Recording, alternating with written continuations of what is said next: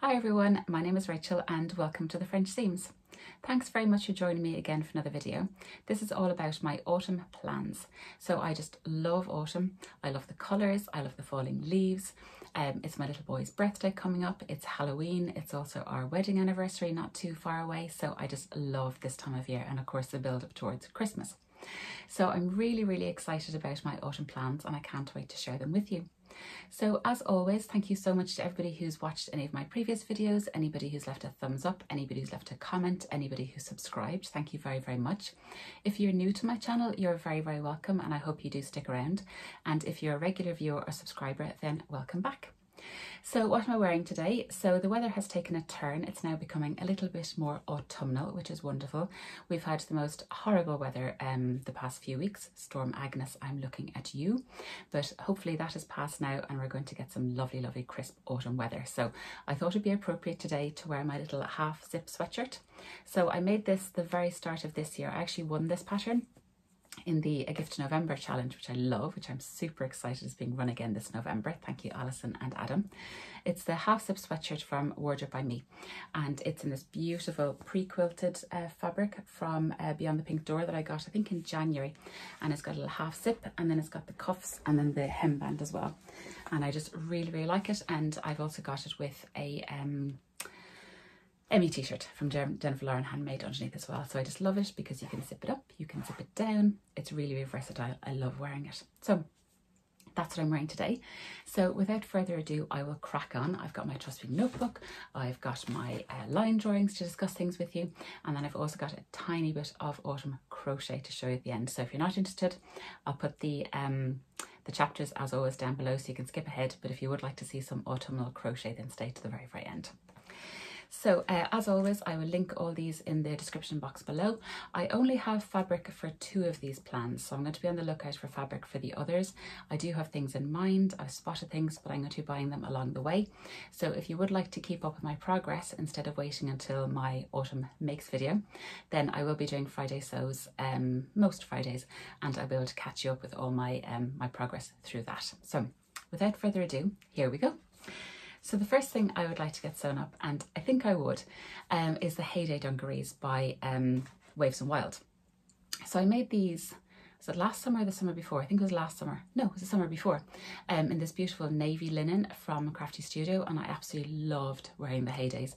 So the Heydays are just a standard dungaree pattern. You can do loops, you can do buttonholes. For all these, I'll pop up some some line drawings, and you can roll up the cuffs. They've got pockets at the front, pockets at the back, they've got a bib pocket. I just loved wearing these, and I kind of have a hankering for an autumnal pair, so I'm thinking maybe corduroy, so maybe a black corduroy, a brown, maybe a kind of russety orangey colour. I think would look really nice for the autumn. My only problem is, what do I wear underneath? Because during the summer I just wore a t-shirt, that was fine. Do I wear a kind of shirt? Do I wear a t-shirt? Do I wear a jumper? Not quite sure. And also what shoes I wear. So I'd be very interested to hear what you guys have to think about that. So next up, I would like to make a cuddle cardigan. So this is a kind of new to me pattern company. They're called Mizuzu Patterns. I think the lovely Sarah from Incomplete Stitches, you know, I love her bags. I think she's done some testing, some modelling for these. The patterns look really great. They're quite architectural, nice lines in them. I think that's a really nice pattern company, so I'd encourage you to take a look. I'll link them below. But the cuddle cardigan is a cardigan with a difference. It's got a lovely V at the back and a lovely band, and then it's got these really interesting pockets at the side, and I think that would be really cute for autumn. I would like to make it a little bit cropped because I've been wearing an awful lot of dresses to work recently, and I do have my Marlowe cardigans, but they're quite boxy, so I think this is a slimmer fit. So I really like the look of this pattern, and for this I was thinking I just like a looped back French terry. So I've seen a few online, just thinking about the colour, probably err towards maybe a navy greeny colour to go with most of the things I have in my wardrobe. So I think that would be a lovely pattern to get sewn up for autumn. Next is another new to me pattern company, and I spotted this from the lovely Steph from Fabric Romance. I think she was wearing one of their jumpers before and I really liked the look of it. The pattern company is called Patty Do, and I think they're a German company. So I did German in school. I'll have to dust off that and see how I get on. So this one is called the Lynn, and it's a beautiful sweatshirt. It's got a lovely high collar kind of crossover. You know how much I love that. I love that in the Waves and Wild hot coffee hoodie. I love that kind of neck neckline.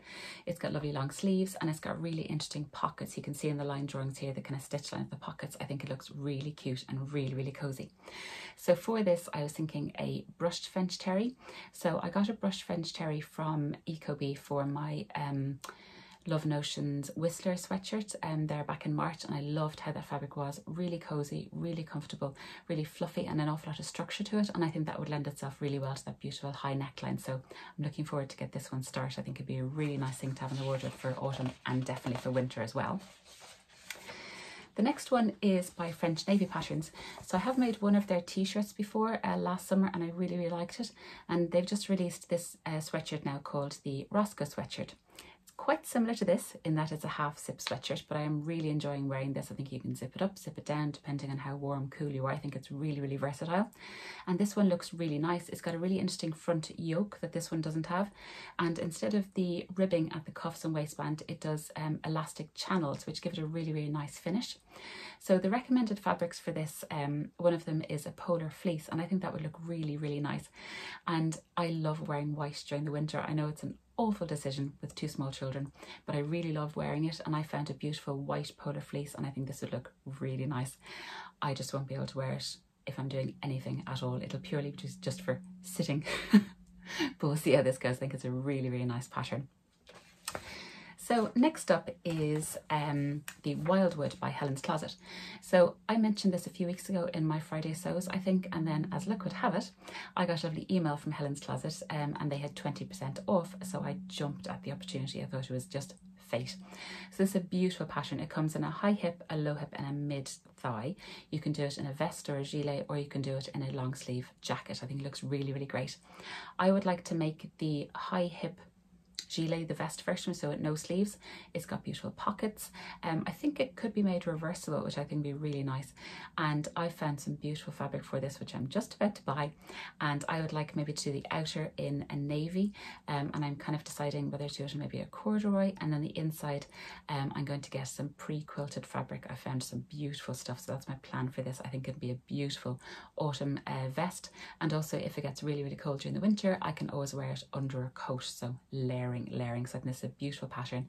I've made a number of Helen's Closet patterns before. The instructions are fabulous, and I think this would be a really, really nice opportunity. So I think I will have to get snaps for the front, more kind of heavy duty ones. I think I just have the jersey ones, but they're quite lightweight, the little plastic ones. I think for this you do need the more metallic ones, so I'll be investigating that for sure. So next up is, and this is the one that I do have fabric for, and this is a coat. So I have made a kind of a coat before. I've made the Tessuti Patterns Berlin jacket. It's in a beautiful boiled wool. I've made the heather blazer in a lovely tweed last autumn. I love it. But this is kind of a full-on winter coat. And again, it's a Tessuti pattern, and it's called the Soho Coat. And for this, I'll show you the fabric. It weighs a ton. It needs to be pre-washed, and it's quite fluffy. And it is the most gorgeous green teddy fabric that I got from Ecobee. I think it's just gorgeous. This is the colour. Hopefully you can see it. You know how much I love green. So as soon as Ellie put this up, I thought, right, this is it. This is it. So it's a beautiful drop sleeve pattern, lovely full back lapels, and you can fold up the cuffs as well, and then it literally closes just with one button. So I think I could afford to get a really nice statement button for this. I don't think it's lined. Perhaps maybe the sleeves are lined, I think. And then I think there is a bit of bias binding as well. So watch this space. You know, I'm enjoying my bias binding journey. But I think this will make a really, really nice winter coat, and is just so cozy and so gorgeous and just so like a teddy bear. Gorgeous. So really looking forward to getting that started. I think I might treat myself to AZ or copy shop printing for that one. It looks like quite a lot of pages. Oh, it's so fluffy. Apologies. The next one is going to be a repeat of one that I've just made. So if you watched my Friday sews 2 Fridays ago, was it? Last Friday? Can't quite remember. I'll link it below. I made a Sienna dress, and it's from Atelier Jupe. I wanted a kind of a wintry dress. So I made this up, and I absolutely love it. The fabric wasn't everybody's taste. That's fine, but I did like it. It's got a beautiful high collar, and it's quite long on me. I actually didn't have to trim the length at all, so it comes down about mid calf. I wore it with nice boots, and then it's got full length sleeves, and I hacked it just to have an elastic cuff at the sleeves instead, and I absolutely love it. And for that, I have this gorgeous fabric, which isn't necessarily autumnal colours, but I think it's just so pretty. I got this from Crafty Studio. It's a border print, so I'm hoping now that I've made the pattern once, I can do some very clever pattern placement to get the border at the hem of the skirt and also at the wrists as well. But I think this would be beautiful, and it's just such a gorgeous colour. Just love this fabric. So, and I think I'll get an awful lot of wear out of those wintry dresses because you can wear a thermal vest under them. So next up on my plans is, so I really wanted to make some sort of, not trousers, but kind of jogger leggings. So during the winter, I'm going to be at the office most days, come home. I'd love to get changed into something nice when I get home from work. So I did have a pair of Avery leggings that I made years and years and years ago. That was kind of pre-pregnancy, pre-pandemic. They don't necessarily fit anymore.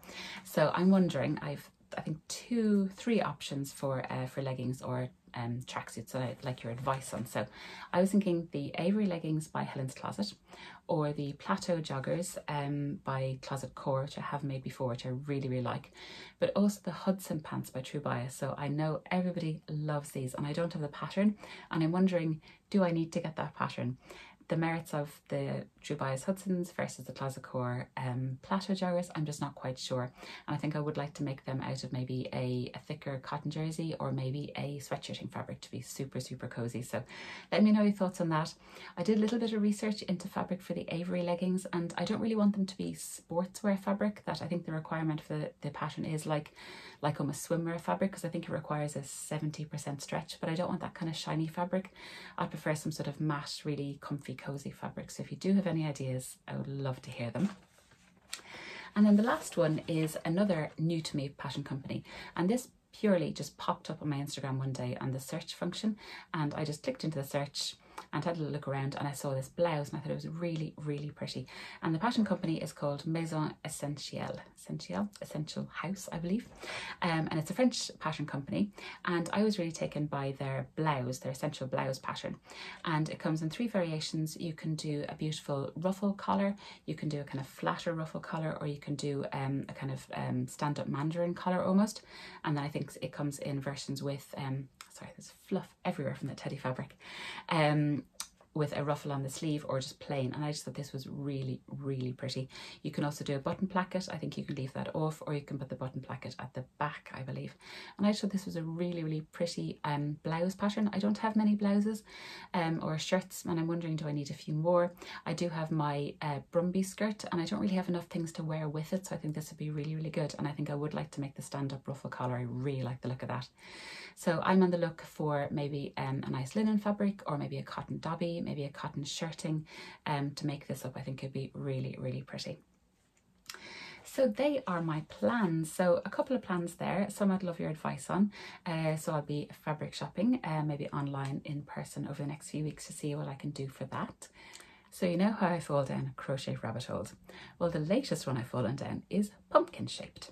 And here is my little crochet pumpkin. And these are the cutest things, and they take no time to do, and I think they are utterly adorable. So it's a Bella Coco crochet pattern. It's a free pattern. I'll link it below. So I've been making them in this kind of size. I've been making them, as I drop it, in slightly a bigger size, and I've also been making teeny weeny mini pumpkins, and I just love making them. I think I've now made 20 of them. So it's a really quick pattern. It's so nice. You basically sew a little rectangle like this in this really cool kind of rib effect, and then you sew them together and then squash them all together to make the little pumpkin shape, and then you top them with the little eye cord, which is really fun to make, and there's a little stalk. So I've been making these all the time, every evening on the couch doing my little crochet pumpkins, and I just adore them.